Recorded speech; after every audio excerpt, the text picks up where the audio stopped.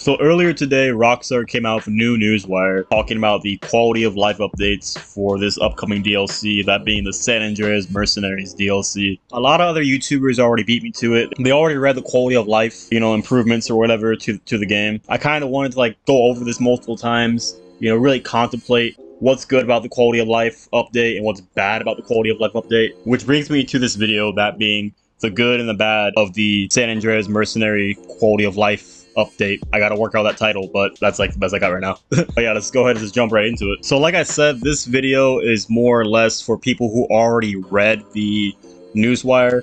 If you haven't read the newswire, this video is not for you, because this is gonna be a long video where I'm gonna give my thoughts about the quality of life, what I think is gonna be good, what I think is gonna be bad about it. So like I said before, if you haven't read the newswire, go ahead and read it right now. Then come back to the video if you want to. But yeah, let's go ahead and, like I said, get started without further ado. Alright, so there's more good than there is bad. So I want to start out with the good. So we already know the ability to claim all destroyed vehicles at once when filing a Moore's Mutual insurance claim.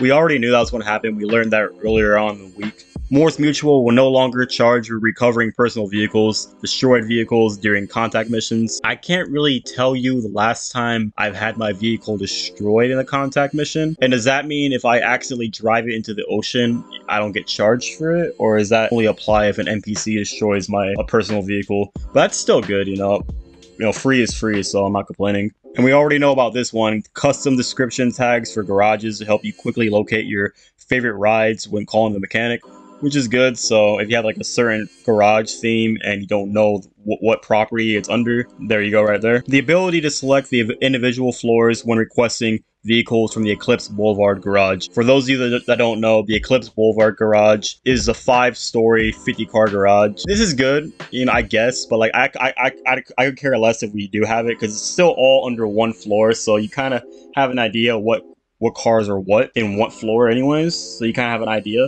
So it kind of is pointless, but for those of you who find benefit to this, that is good. Now this one is about the new fighter jet that's being added to the game. So pressing right on the D-pad will engage stealth mode on the new F-160 Raiju Plane.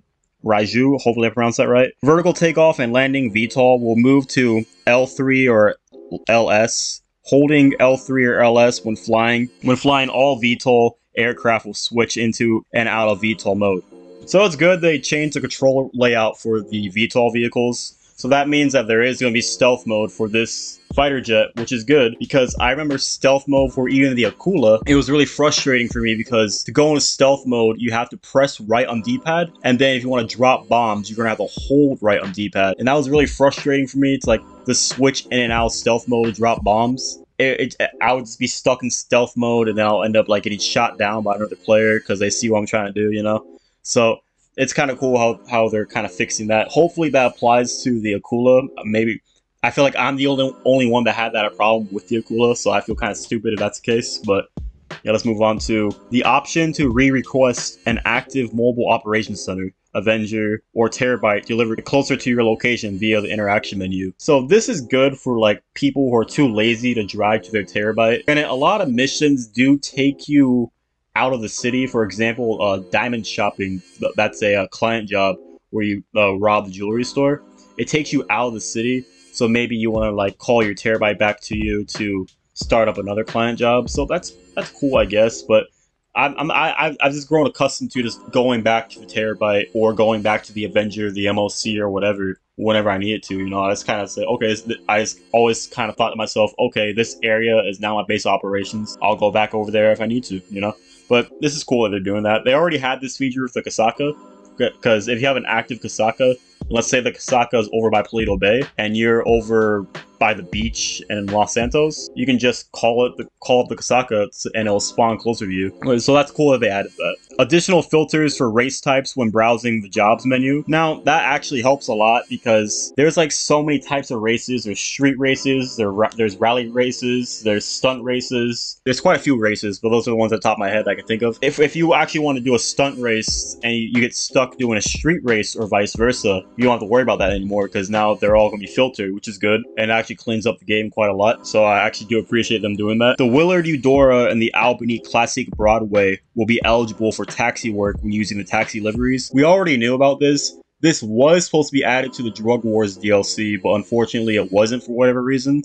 But honestly, taxi work in it of itself is a waste of time. First off, you can do it for free, so you don't even need to buy the $600,000 taxi. You can just drive to the taxi building location over at the casino and start it up there, and the game will give you a taxi to do the taxi missions. But these taxi missions are just so pointless and stupid. They only pay like $1,000. Just the idea of buying the Eudora or the Broadway for the pure fact that it has the taxi livery, just so you can do the taxi missions, you're gonna be very disappointed, because these missions do not pay a lot. Like, you're better off robbing stores, honestly. You get more money robbing stores than you do with these taxi missions, so it is good that they added that at least, you know? But at the same time, I think it's really a waste of time. Me personally, I think it's quite stupid. But let's move on to the next thing on this list, that being a buy all option when purchasing body armor at the ammunition. Rank requirements for body armor are also being removed. Now, that's actually good, because you don't really buy a lot of body armor. I think you buy like 10, I think. The whole buy all option, it doesn't really, like, it's just cutting off like 5 seconds. You're saving yourself 5 seconds, which is okay, I guess. That's cool, it's convenient, you know? There should have never been a rank option, or a rank lock, I mean, I'm sorry.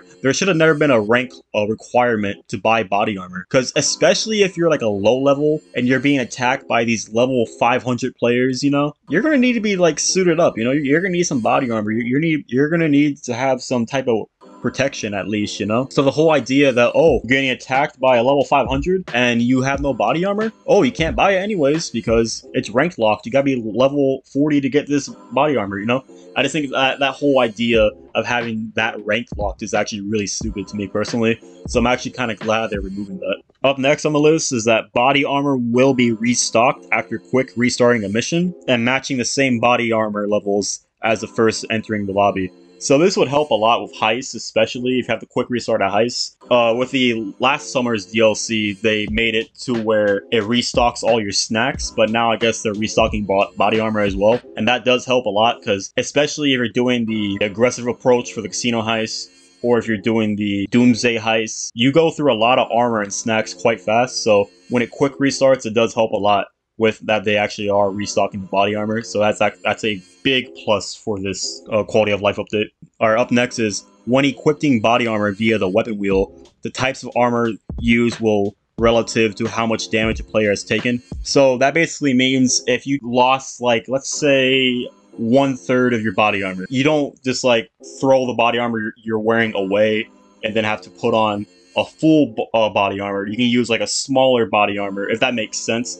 It's kind of hard to explain. Like, you use a small body armor to patch up the rest of your body armor, if that makes sense. I'm not sure if I'm making a lot of sense here. Moving on to the next quality of life update that's positive is that when parachuting or in freefall, players will no longer receive phone calls from Tom Connors or English Dave. That's good, because I'd be more concerned about pulling the parachute so I don't die instead of answering the phone to do a random mission, so that's always good. Up next is that the Madrazo dispatch services no longer require multiple players and can be taken on solo. So those of you who don't know, the Madrazo dispatch services, those are the Martin Madrazo contact missions that pay out about, I believe, $15,000 to $20,000, and you were only able to do these with another player. And these were actually one of the more fun missions. You can actually enter a lot of interiors. And these missions helped me out a lot when I was a low level and I needed money bad. I remember these were double money. I believe they're actually triple money at one point. But I remember when these were double money, these missions did help me out a lot to raise up a lot of money. So I do recommend as a new player to do these missions. So yeah, it's actually really good that they're making it to where you can do these solo completely and not have to rely on other players. Up next is something we already know. I'm gonna go ahead and read it anyways. Alternative sprint control, which is hold to sprint in the settings. And again, already went over this. That's good. We don't have to keep smashing the A button or the X button to keep running. That's good. Up next is players will be able to select a name for their asset product via the interaction menu to receive a 5% sell bonus. Now, not only are you getting a 2% sell bonus per player in the lobby if you sell your asset in a public lobby, but now you're going to be getting a 5% bonus just for naming your asset. I feel like there has to be a catch. There has to be a catch if you're naming your asset. Just for naming your asset, you're getting a 5% sale bonus. There has to be a catch. Like, does that mean, like, for example, you can't go Ghost Organization while on a sale mission? You can't go off radar or out of sight? Like, what there has to be some kind of catch. there's no way they're just going to give you a free 5% bonus for completing the cell. Up next is rank requirements for daily challenges will be removed to allow more players to participate. Me personally, this is good. You know, I don't like rank requirements in Grand Theft Auto Online, but I think it's quite stupid that daily objectives even are a thing, because they're really tedious to do, and a lot of these you need to have another player with. Like, there's one daily objective you get sometimes where it's like, oh, you have to play tennis with another player. Nobody's going to accept the invite to tennis, you know? And the reward for doing these daily objectives, you do 3 of them every day. The reward is that you only get $30,000. I can make that in the span of 2 minutes doing a client job, you know? I think it's pretty stupid that daily objectives are even in the game in the first place, and they only pay out this $30,000. The daily objectives in Red Dead Online are actually quite better because you earn gold and you get a streak and all that good stuff. So I think daily objectives in Grand Theft Auto Online is just stupid and is not needed. But again, removing rank locks is always good. Now next is that payouts on many collectibles and events such as buried stashes and treasure chests will be increased. Not only that, but Rockstar is also correcting payouts for Gerald's Last Play missions and a Super Yacht Lifestyle missions. They're increasing it up to 25%. So let me start by talking about the collectibles and the events and the treasure chests.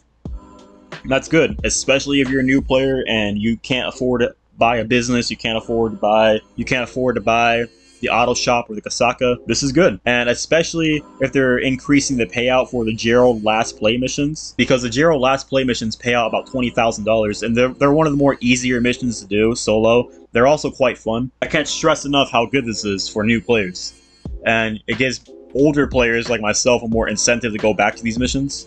So yeah, this is always good. More money is always, you know, good. And now up next on the list, we already knew this is going to happen. They've been talking about this for the past month or two, is that they're rebalancing weapons on the laser and the Hydra in free mode only. So maybe in missions, maybe in like contact missions, you'll still be able to use the laser and have like the splash damage explosive cannon. But there's no reason for the explosive cannon on the Hydra and the laser to be that overpowered. Not only is there explosive cannons on it, that's cool, you know, but there's splash damage. Splash damage being that not only the bullet from the explosive cannon will hit, each shot from the explosive cannon causes like a huge explosion around where it's shot at. And when the explosive cannon has rapid fire, where it's automatic, it just causes a ridiculous amount of damage, and it should have never been in the game in the first place. It should have been like how they're making it now, where it's just, where basically I assume, hopefully, they're taking away the splash damage from the explosive cannon. If not, I don't know how else they can nerf it. And last on the good list is that the orbital cannon can no longer be instantly reset or refunded to prevent players from being repeatedly targeted. So that's pretty self-explanatory. That means that people can't just be hiding in the facility after losing a fight against you and just spam the orbital cannon on you, or just spam the orbital cannon on you for like no reason in general. That's happened to a lot of players, honestly, and that's actually good. They're fixing that, and that should have been fixed like 6 years ago. And if I had it my way, the orbital cannon would not be in Grand Theft Auto Online. It has no reason to be a GTA Online. It was the only good reason to use the orbital cannon was during the Doomsday heist, the final mission where you're destroying those vans. Other than that, there's no reason for this to be in the game. Honestly, like, Rockstar should just remove the orbital cannon and refund all the losers who spam it, like how much, $900,000, however much it costs to buy it to install in your facility. They should just remove it completely, because unlike the Oppressor, because the Oppressor actually serves an advantage when it comes to grinding and some aspects of PvP, the orbital cannon serves no purpose. It serves absolutely no purpose to the game. It's just so that jackasses can just drop $1 million every time, you know, kill you. And they abuse it by, you know, glitching or whatever. That's what they're going to fix. But me personally, like I said, remove it. There's no fucking reason for this to be in the game. Alright, now going on to the bad. Now this list is actually a lot shorter than the good, so let's go ahead and just run through these and get this out of the way. Lesser used vehicles will be removed from in-game websites to streamline the browsing experience. These vehicles will be made available via events, showrooms, the Lucky Wheel, and other places. How does Rockstar know what vehicles players use? That's my question, and that's what I'm worried about. because there's some vehicles that I like that aren't as popular, like Penumbra FF, the 8F Drafter, or even some of the newer vehicles that aren't as popular that I like. Are they just going to take those away? Like, yeah, I already bought them. What if I wanted to buy a second one, you know? That just kind of worries me. And what else are they going to do with this? Are they going to make these vehicles like GTA Plus exclusives? Are they going to bring them back for event weeks? So people who are afraid of missing out, fear of missing out, FOMO, are they going to just use that to their advantage so that people can drop like a shark card or GTA Plus to get these vehicles? That's what I'm worried about, and I really hope it's not the case, because that's really stupid. I can say the very least, it gives showrooms more of a purpose, because there is no real purpose to go to the showrooms like Simeon's showrooms or the Luxury Auto showroom. I just think it's really stupid. And next on the list, which is actually last on the list, a new register as a boss option in the interaction menu, merging SecuroServe and the Motorcycle Club. Now this could be very bad in a lot of different ways than just one. Because, like, okay, what worries me about this is that most players don't register as a Motorcycle Club unless they're doing MC sale missions, like, you know, selling their meth labs or their cocaine lockups or whatever. So, and the reason why they do this is because when they're registered as a Motorcycle Club, their businesses will get raided because they're registered as an MC. So that's why most people don't register as either, or they register as SecuroServe, because SecuroServe is not connected to your MC businesses, so your MC businesses won't get raided as you're a CEO. So now that they're merging the two together, let's say you're just trying to fill up your, CEO crate warehouse.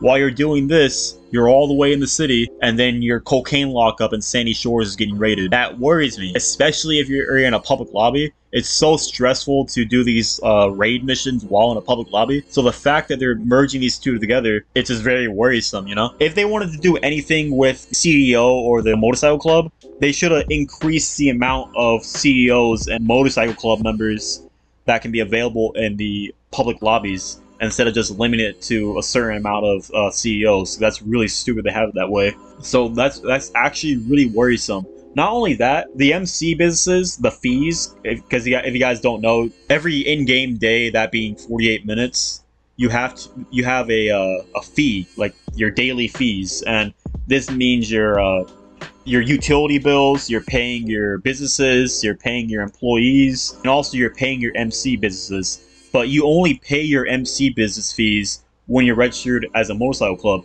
So the idea that when you're registered as a boss, you're paying all these fees, you're going to be paying about $30,000, which isn't a lot, but as a new player, that is a lot. $30,000, and you lose that every in-game day.